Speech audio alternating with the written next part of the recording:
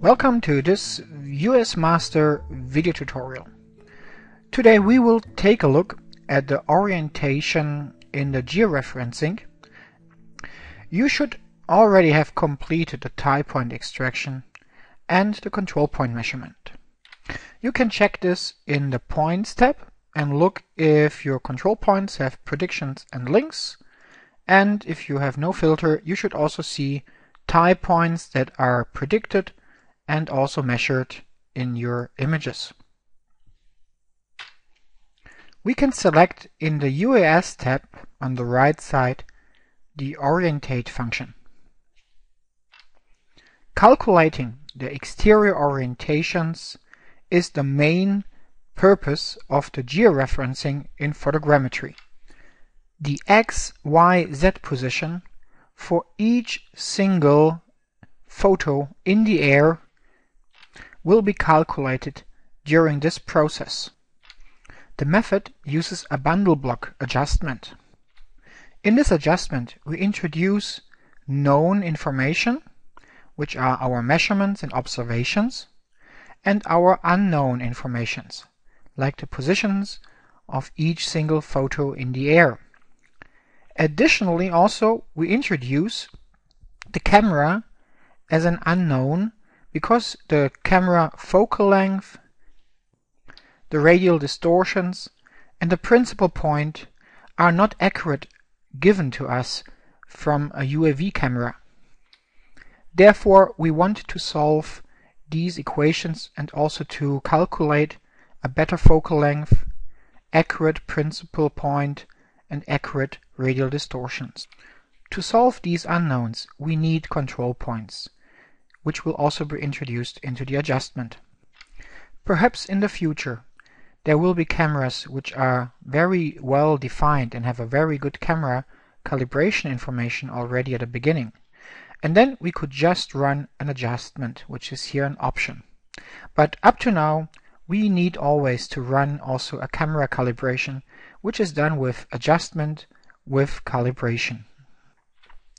We are offering 3 different types of adjustment with calibration, and I want here just to simplify it. If you use your UAV camera the very first time and you really don't have good information about it, which we expect you will always have at the first time, then please run the first approximation. We will try to get better information about the camera, and then after the first approximation is successfully running, then you can run in a second time the extensive one. If you use this camera already multiple times, you have already flown projects before, you have more information about your camera, and you introduced already a focal length which is perhaps already within a range of micrometers, then you can run directly the extensive.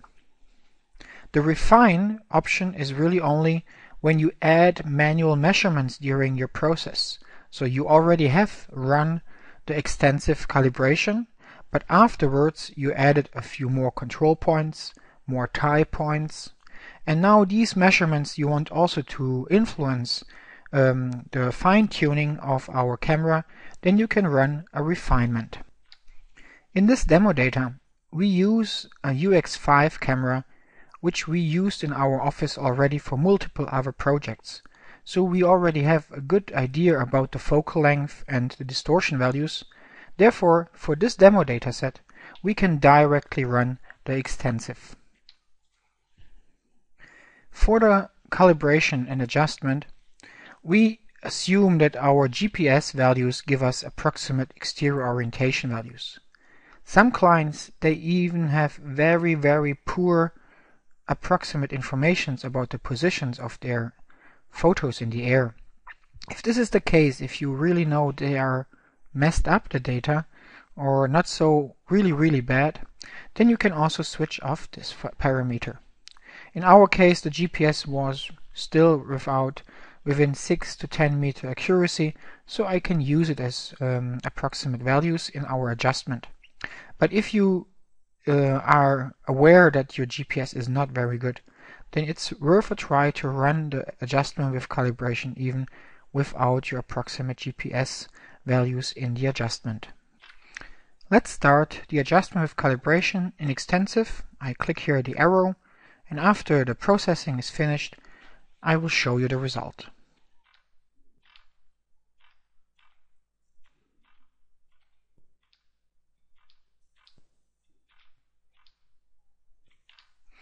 After the adjustment finished successfully, you can see that both bars are green, and you should have an entry mentioning project output is done. UASMaster saves by default in a temp folder the results. You can find these results at C users, then your login name. So in my case I'm Thomas Widmer, but if you log in on your machine with a different login name, then this is your login name. Then app data, local, temp, UASMaster.